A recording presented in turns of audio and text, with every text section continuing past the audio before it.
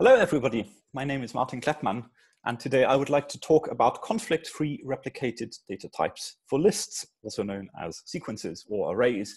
And so more concretely, what I would like to talk about is how we can take elements of a list and reorder them, i.e. to move them from one position to a different position. So let me first start with a bit of motivation for why we want to reorder elements in lists in the first place, and then I will talk about an algorithm with which we can do that. So let's say we want to draw a smiley face using some graphics software. And the way graphics software renders something like a face here is in layers. So you might start with the bottom layer, which is a big yellow circle, which is the background, the face. And then on top of that, you might have a curved line for the mouth, and you might have two little black circles for the eyes. And now let's say you decide that, well, you'd actually like to have some white border around the eyes as well.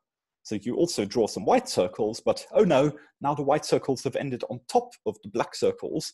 So now they're covered up. You can't see the pupils in the eyes anymore. What we wanted was this picture here, where you have the black circles on top of the white circles and the white circles on top of the big yellow circle for the face. So what we have here really in the graphic software is this list or this stack of layers that are layered one on top of each other. At the bottom, you have the face, and then the mouth, and then the pupils, and then the eyes. And what we want to do is to reorder this list. So we want to take the pupils and move them all the way to the top of this list, while the white circles for the eyes are moved down relative to the pupils. So what we have here is inside the graphic software, you've got this list of graphical objects, and we want to be able to reorder that list. And so, for example, in PowerPoint, and many other graphic software, there's this function called bring to front or something like that, which will take the selected element you've got and reorder it in this stack of layers to be on top of the other items in that scene here. So this in graphic software is one example where you might want reordering of list elements. A different example where you might want to reorder list elements is in a to-do list. So in a to-do list, often you can drag and drop items, and dragging and dropping items means you can reorder them so that, for example, the highest priority tasks are at the top, the things you want to do first are at the top of the list. And in this example, let's say we've got a to-do list containing firstly buy milk, secondly watering the plants, thirdly phoning Joe, and the user reorders this list, moving phone Joe to be at the top of the list. So buy milk and watering the plants become 2 and 3 elements respectively. Okay, doing this on a single copy of a to-do list is straightforward. What we are interested in, of course, in distributed systems is how we can do this with multiple replicas. And so we can have multiple replicas of this list that live on different devices. And these different replicas now can be represented using a CRDT algorithm, such as root or treedoc or logroot or RGA or LSEQ or any of these others. And this CRDT allows multiple replicas to modify the list concurrently. Now, most of these CRDTs, in fact, all of these CRDTs allow a list to be modified by deleting items from the list and by inserting new items at any position in the list. What they do not have is some functionality for reordering items. Now, we could say, okay, we can emulate reordering of items by just deleting the item we want to move from its old position and reinserting it at its new position. So let's think about what happens if we do this deleting and reinserting. Well, here in this case, we've got two replicas concurrently moving the same list item. So both of the replicas delete phone Joe from position 3. Okay, deleting an item twice is the same as deleting it once. So therefore, phone Joe is definitely no longer present at position 3.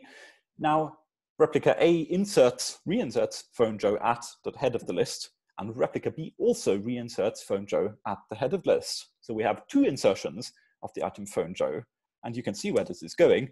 The outcome is now we have the phone Joe item duplicated. So we now have two copies of the phone Joe to-do list item because the deletion and reinsertion happening twice concurrently just inevitably leads to this kind of duplication. And I argue this is not what we want of a list. Really, we want, just because an item gets moved, we don't expect it to get duplicated, especially not if there are just two users on different devices concurrently performing the same operation, moving the same item to the same position. Well, so what do we want to have happen in this case? Let's say here, I've changed the example slightly. Now, replica A moves phone Joe to the head of the list, while replica B moves phone Joe to be underneath by milk. And so there's a conflict between these two operations. They're moving the same item to two different positions. And we don't want the item to appear at both destination positions because that would mean duplicating the item. So really what we want the algorithm, the CRDT, to do is as these replicas converge, we want to pick one of the positions as the destination position of this moved item. So we want to pick one of the destination positions arbitrarily but deterministically. In this case here, the algorithm has picked the higher position as the final merged outcome of the two replicas. It would be equally just as good to have the middle position as the final merged outcome, but it just has to be deterministic, and they all have to converge towards the same final list. Now, this idea of picking something arbitrarily but deterministically will probably be quite familiar to those of you who've been looking at CRDTs for a while, because it's exactly what happens in a last writer wins register. So in a last writer wins register, you've got several replicas concurrently updating the same register, and what we want is for only one of those concurrently written values to be the final value. And so we can here imagine that we have a separate last writer wins register for each element of the list, and the content of that register is the position of that element. So let's say we have a register for the position of the phone Joe element. Replica A sets the value of that register to be head of the list, while replica B sets the value of that position register for phone Joe to be after the by milk element. And then as these two registers converge, their states, we pick one of them, the one with the higher timestamp, usually arbitrarily, as the merged outcome. In this case, head of the list is the merged outcome. So this is nice now. We can construct this move operation using a last writer wins register. Now, we have to make this a little bit more technical. Now, the first thing we need here is some way of describing positions in the list. Here I've just done this informally with after by milk. Really, what we need is some stable way of referencing positions in the list. But that problem has already been solved for us, because all of the list CRDTs, regardless of whether it's treedoc or logoot or causal trees or anything, they have some stable way of generating identifiers that refer to particular positions in the list. And those identifiers are stable in the sense that, unlike list indexes, they don't change if insertions and deletions happen around them. So this means now we can put one of those position identifiers as the contents of our last writer wins register, and that now gives us a clear way of referencing the position of a particular list item. The second thing we need now is, well, we need one of these last writer wins registers for each of the list items. So for the list as a whole, we've got a set of list items that appear in some order. We need a register for each of them. So let's just pick a set CRDT. Take an adwins set, for example, and inside the adwins set, we put pairs. Each pair corresponds to a list item, where maybe the first part of the pair, the value is the text on that list item, like phone Joe, and the second part is the last writer wins register containing the current position of that particular list item. And so now you can still add and remove list items just by adding and removing from the adwins set. You can update the position of list items by updating the register for each of these list items. And if you want to find the list of items in the set in a particular order, in the order in which they appear in the list, then you need to follow the values of those registers and put them in the corresponding order. So what we've done here is now we have constructed a new CRDT by composing some list CRDT. It doesn't matter which one we use, any of them will work. Any list CRDT with an adwins set and a last writer wins register, and we've obtained a new list CRDT in which we can atomically move list elements. Hooray! So, are we finished? Well, I'm going to make it a step harder for us still. And so, to make it a bit harder, so far we've considered only moving a single list element at a time. What if we want to move not just a single list element, but a whole range of list elements in one go? This might happen in text editing, for example. So let's say we have a text document containing a list of bullet points. Bullet points say, firstly, bacon, secondly, milk. And now replica B here in this example wants to take the milk item and move it in front of bacon, while concurrently replica A edits the text of the milk item and changes it to soy milk by deleting the uppercase M and inserting the words soy and then a lowercase m. And so on each replica individually, we've got the outcome we expect. So on replica A, we've got bacon and soy milk. On replica B, we've got milk and bacon.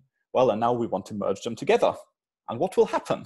Well, we can use the algorithm described previously, in which we can move a single list item at a time. And so here we're just going to move the range of elements by moving each item individually. So each character individually can be moved to a new position. And what we want then is really this outcome here. What we want is a final list, to-do list, in which soy milk appears first and bacon appears second. Now, if we use the algorithm described previously, unfortunately, this is not what happens. What we get instead is that, well, milk is moved in front of bacon. That happens correctly. But the edits that change milk to soy milk, they remain attached to the old position of milk.